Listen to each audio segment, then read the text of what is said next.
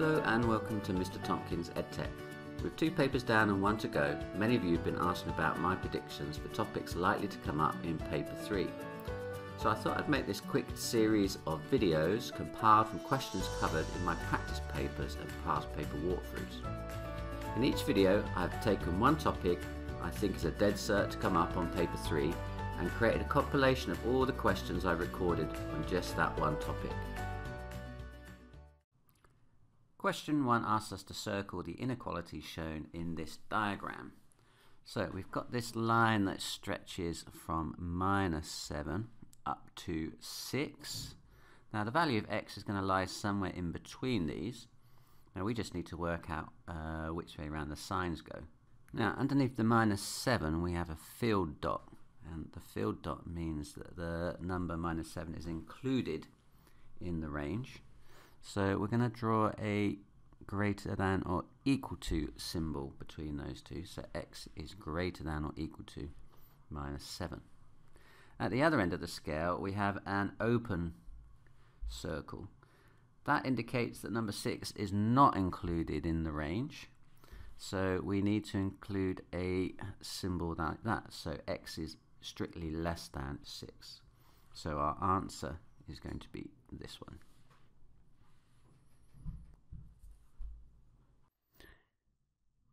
Question 6a. Solve the inequality 3x divided by 2 is less than or equal to 9.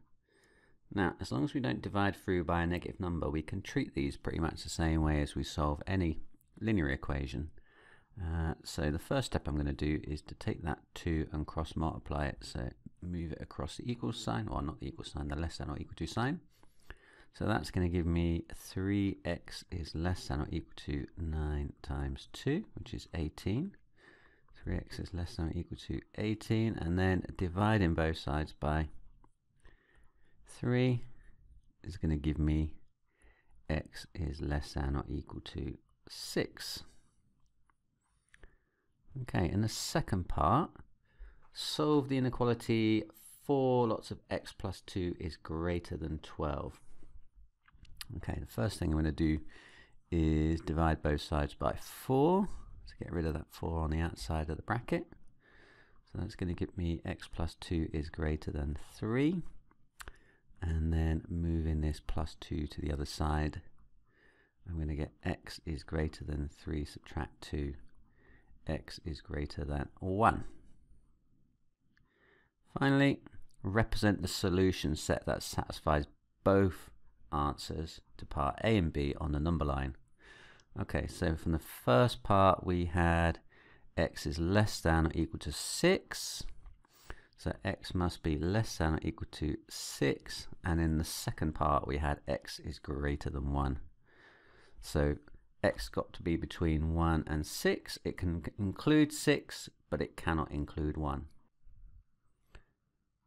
Okay, I'm going to show the range by drawing a line from 1 up to 6. So I'm going to draw a line from 1 to 6. Now the ends of the line depend on the sign. So if it's strictly greater than or strictly less than, we do an open circle. So at 1 I'm going to have an open circle, and if it includes the end point, like at the 6th end, we're going to do a filled circle.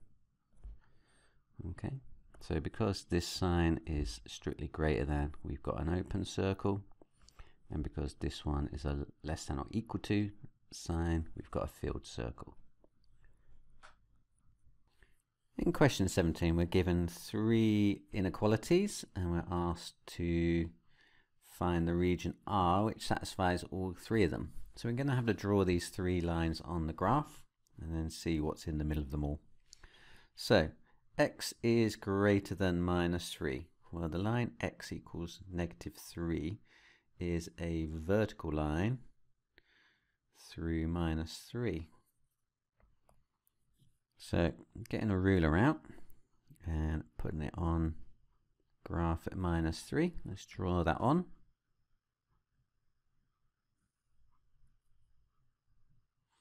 So that's a line x equals -3.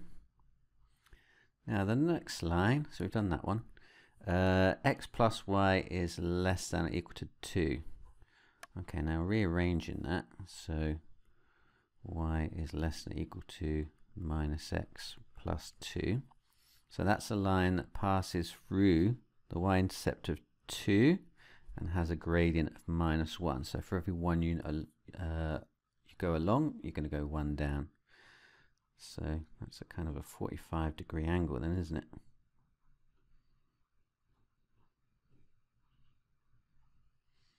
Like that. So let's draw that one in as well. So that's my line. Y is equal to minus x plus 2. And then finally, y is greater than or equal to x over 2 minus 1. So that line is going to pass through the y-axis at minus 1 and have a gradient of a half. So it goes through, oops, it's a bit chunky. Goes through minus 1, has a gradient of a half, which means for every 1 unit you go along, you're going to go half up. So if I go 2 units along, we're going to go 1 unit up. It's going to pass through that point there. So let's put the ruler passing through those 2 points.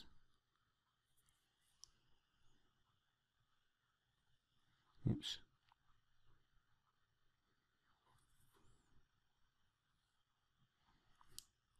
Okay, so that's my line.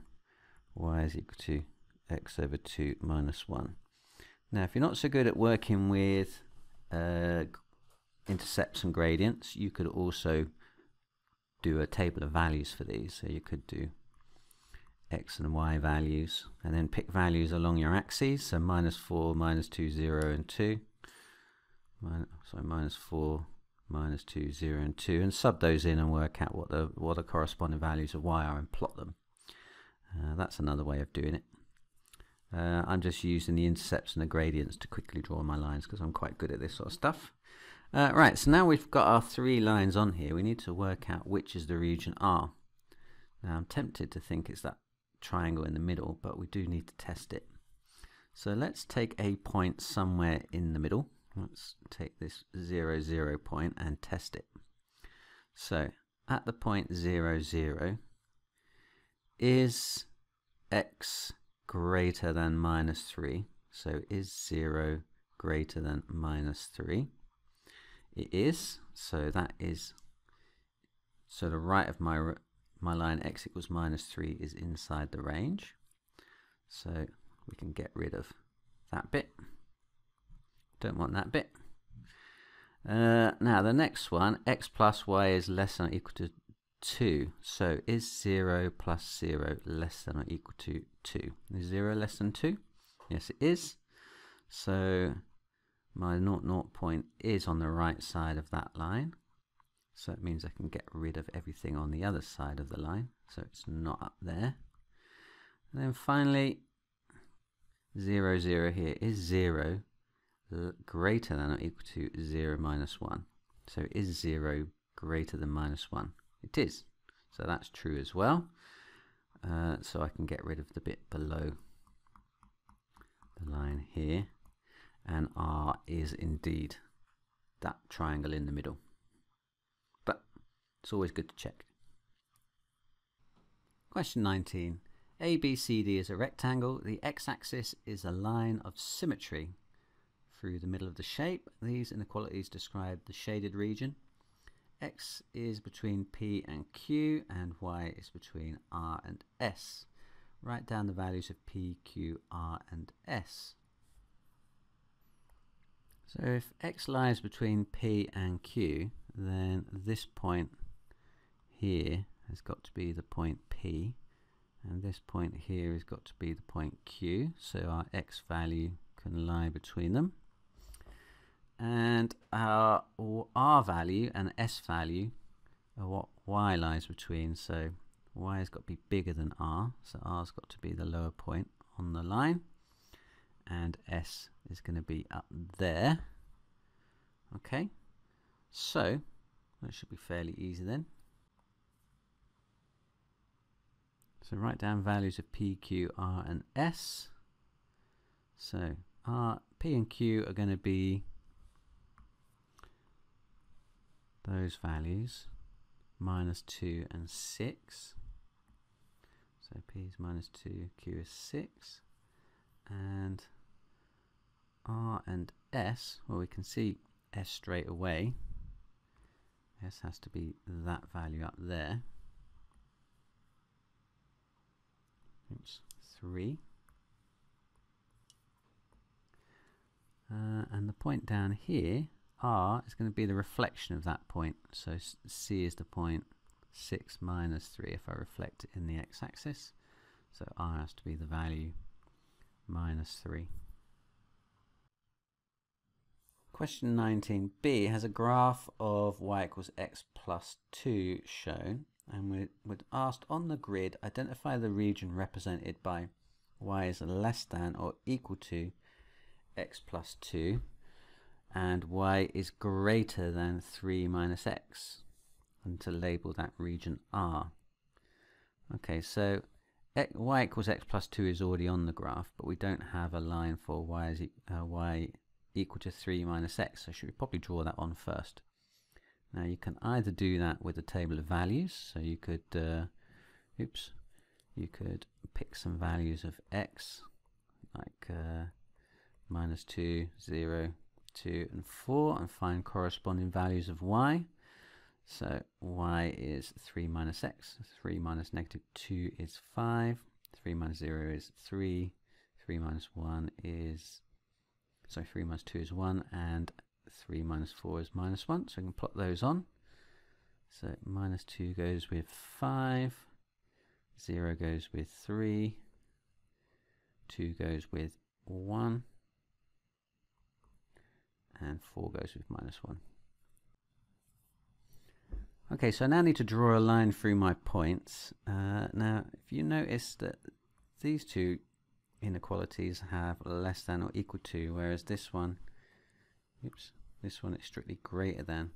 Now we can show the difference between those on our graph by using solid and dotted lines. So I'm going to use a dotted line down this one to show that the points on the line aren't actually part of the inequality. So that is the line y is equal to 3 minus x. This was the line y is equal to x plus 2. Now I've got one more line to draw. We've got the line x is less than or equal to 3, which is a vertical line passing through x is equal to 3. Again, that's a solid line because x is less than or equal to 3. So, which region is it going to be?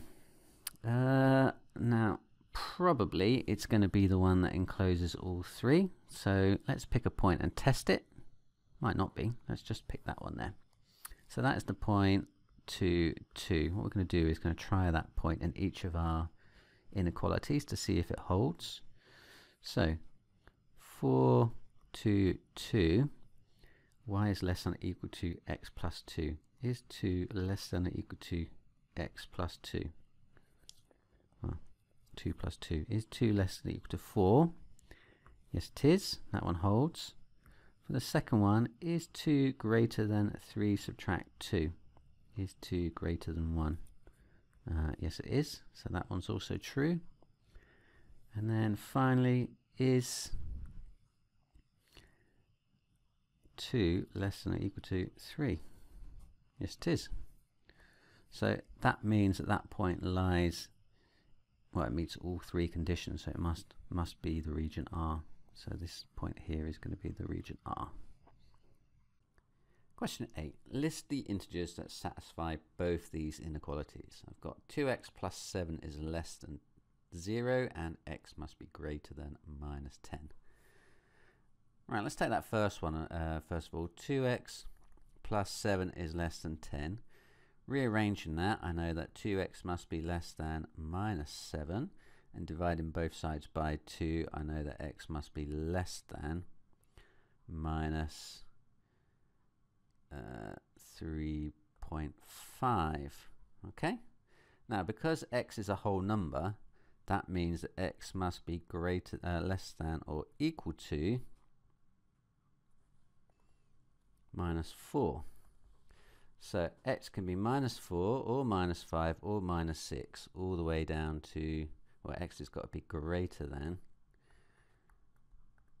-10, so it means it must be greater than or equal to -9. So it can be any value between -4 and -9. So my answers are -4, -5, -6, -7, -8, and -9. Are the whole number solutions of A and B different? We've got A, which is solve 3 is less than or equal to 3x, which is less than 18, and B, which has 3 is less than 3x, which is less than or equal to 18. Okay, now notice everything there is a multiple of 3, so I can simplify both expressions by dividing everything through by a factor of 3. That tells me 1 is less than or equal to x, which is less than 6, and B gives me 1 is less than x, which is less than or equal to 6.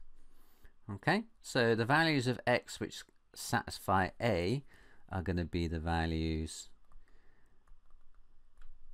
1, 2, 3, 4, and 5, and the values of x that satisfy B are the numbers 2, 3, 4, 5, and 6, because the endpoints are slightly different, aren't they?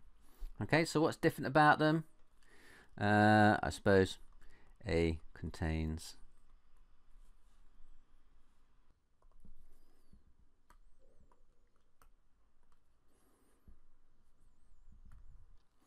so I'm going to say A, so A contains 1 but not 6, and B contains 6 but not 1. Okay, probably overkill, but I've covered everything now. Check out my other predictive topics by clicking on the card appearing here. Also, you can check out my practice paper walkthroughs by clicking on the card here, or you can even go through actual past papers by clicking on the card over there. Good luck in your exams, and I'll see you next time.